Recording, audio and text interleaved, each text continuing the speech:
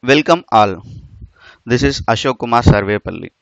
We're going to discuss on polymorphism in our Java series today. So basically what is polymorphism? A base class reference points to an subclass object. So this is the definition. This is the meaning. So we all know what is a base class and what is a subclass. A subclass is the one which extends the base class, which extends the properties, which uses the properties of the instance variables and stuff. So generally we know the class is nothing but a heterogeneous data type. So what does it mean? So people when started learning C programming and stuff, they know what is a data type is. It just holds a number like int, float, double and so on. Then we started develop arrays which are homogeneous data type. Then in typical C we could see a structure which is nothing but heterogeneous data type. We're gonna combine a int, float, double together and arrays also within that. And class, where a hoops concept evolved, a class is nothing but which has a more powerful way of writing the structure which contains a heterogeneous data type as well. So now we could see one example. So suppose if I have a class animal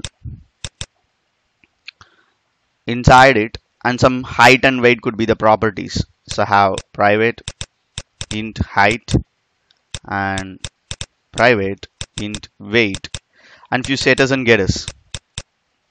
This is what animal. And now we all know when I do animal A, what does it mean? Simply living like this.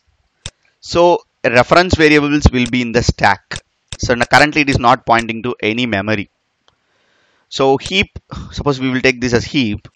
Whenever we create new of animal, then only a memory got created in Java. Maybe in C++ it's different. So new animal. So what does it mean? An animal object will be created because of this line. And since the right hand side is assigned to the left hand side, A points to a new animal object. Alright. So what does it polymorphism says here? A base class reference to a subclass object. Let us create one more class called tiger. So tiger may have specific properties, maybe color or some other properties pertaining to tiger. And now if I say animal A, you can write it as new tiger. This is possible when tiger extends animal. So here a base class reference pointing to a subclass object. So what is the benefit of it? So again, A will be in the stack. In the heap, you will have a tiger object and it will be pointing.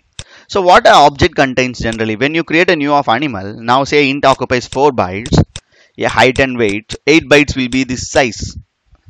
So it allocates memory and have it in heap. And A is just a variable, it's just a local variable, which is in the stack, which points to the heap's memory. And here the same case, but it is pointing to the tiger object because tiger is also an animal. Generally, it's a relationship should hold here. Okay, I will show with an example. Now let us create a package called learning.polymorphism. Let me create a class called animal.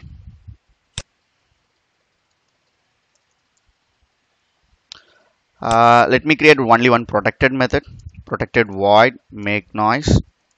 So here I am going to write a sysout saying this is animal. I'm going to create a couple of classes, say cat, and I'm going to copy the same thing but not protected no more. I'm going to give that as a cat extends animal. So this is cat here. So if you see here a symbol is there, this is called overriding. So the same method name and signature here, access specifier is protected and I could make it as public here. I will tell you what you can make and what you cannot make later. This is access specifiers in the subclasses. Now this is same method name, same signature, so this is overriding. Now let me create another class called tiger, which also extends animal. and here we will have the same thing. So let this be tiger. Fine. Now I will create a test class to show how this works. Animal test. So here it will be like public static void main. Alright. So we all know now I will create, let me create an animal object, animal a equal to new animal. So this is very straightforward. A dot make noise. So when I run this, I will get this is animal. So this is no big deal here. So it will go to the animal class and pick the object. Now where polymorphism comes is the base class reference. A is a base class reference can point to the subclass object like this. Yes, this is possible. So here I can tell a dot make noise. When you see in the compile time when I click, it will go to the animal class only. It doesn't go to the cat class. At runtime, the a reference will be resolved to a cat object. So this will go to the cats make noise method.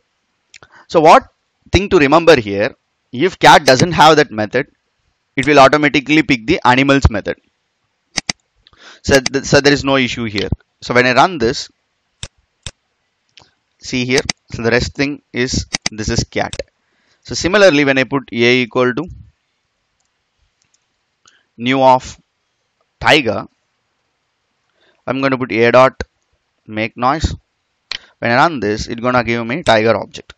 Now let me create one method here. Make noise is a method. So polymorphism works perfectly here. So I'm going to create a method. So this method takes just an animal object, and inside this method I'm going to put a dot make noise.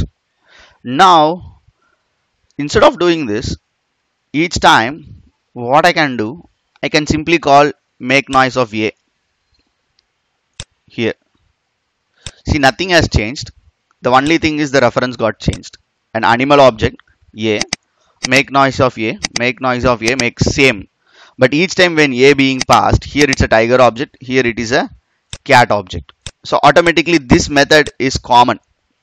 Anyone can use this, whoever extends animal. So polymorphism helps us in writing such a robust code. When I run this, it should be the same output. Fine. Okay, these are the basic stuff. Now I will show how access specifiers, if it is in a base class protected, what should be in the subclass and so on. I will tell you the reason as well. This is important. Many of the interview questions as well. So if I have in an animal class, I have a protected. Can I make this in the subclass? Can I make this private? This could be one of the interview question. They will make this as private, but that is an compilation error. This is not possible. You can upcast it. You cannot downcast the access specifiers from the base class to the methods. So I can make it as public, or I can retain it as protected. Both are correct, both are overriding, but you cannot make it as private. What could be the reason here? So this is nothing but Liskov substitution principle. So you can Google it, that just nothing but Liskov substitution principle. So what it says actually, so at compile time you should not get error based on the polymorphic behavior. Think of this situation. When I make animal as protected and the subclass as private, fine. At the compile time, when I create a dot make noise, it doesn't refers to the subclass at all. It goes to the base class only, even whatever may be the object. Maybe the tiger object, lion object, whatever it is. It doesn't refer to the base class. It doesn't refer to the subclass at compile time. So if that is the case, if you make the cat as private, when it runs, private methods cannot be accessed outside, right? When it makes a dot make noise, how it will able to establish a polymorphic behavior? It cannot. So when you make a dot make noise inside, so what gonna happen in the tiger class? If I make it as private, it cannot access it. So knowing that, the compiler initially tells us this is not possible. You cannot reduce the visibility of the inherited method from animal, because in compile time it is allowed. Runtime it may be get fooled if you make it as private. So this is let's go substitution principle. One more thing I'm going to show you on exception handling hierarchy in polymorphism. Basically, this is also another interview question. So suppose what if this class throws exception, a generic exception, and do my subclass needs to extend those? Not necessary. If the runtime exception is there in the base class, your subclass need not have the same type of signature, need not also throw exception. The reason, it need not be varied like this. I can have it as surround with try catch, I can throw exception. This is possible. This is the reason for it. So because in the subclass also, if I ever get an exception, either be a compile time exception, checked, unchecked, runtime exception, in my test class, it will wrap it around exception itself. But what if you throw a checked exception? So are you clear? Runtime exception doesn't matter if the base class throws, subclass also should throw. Now could see a checked exception, IO exception. So what for this? So let me import it. So this class throws IO exception. Now do I need to handle in the subclasses? Fine. Because it doesn't show any error, let us replace it. So it doesn't matter. We can simply surround with try and catch. Now coming to the point. If this throws IO exception, what if I throw here throws exception? Is this correct? Not possible.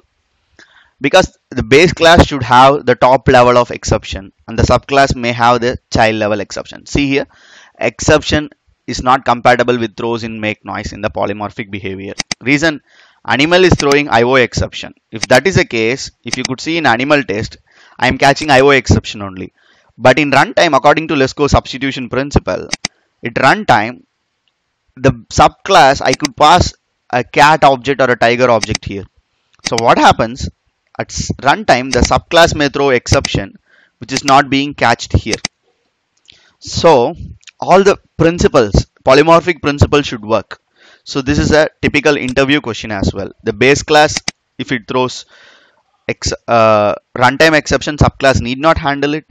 If it throws a checked exception like IO exception, the subclass should handle accordingly.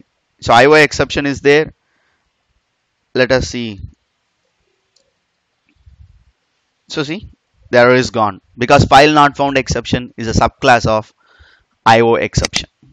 So you can do that, but you cannot do the vice versa. Hope this tutorial has helped you. So whatever we discussed is what is polymorphism, how it helps, and two other interview questions where whether you can increase the access specifier or decrease in your subclasses, also exception handling scenario. Thanks for watching. Refer my blog www.knowyourbasics.com. We will meet in our next session. Thank you.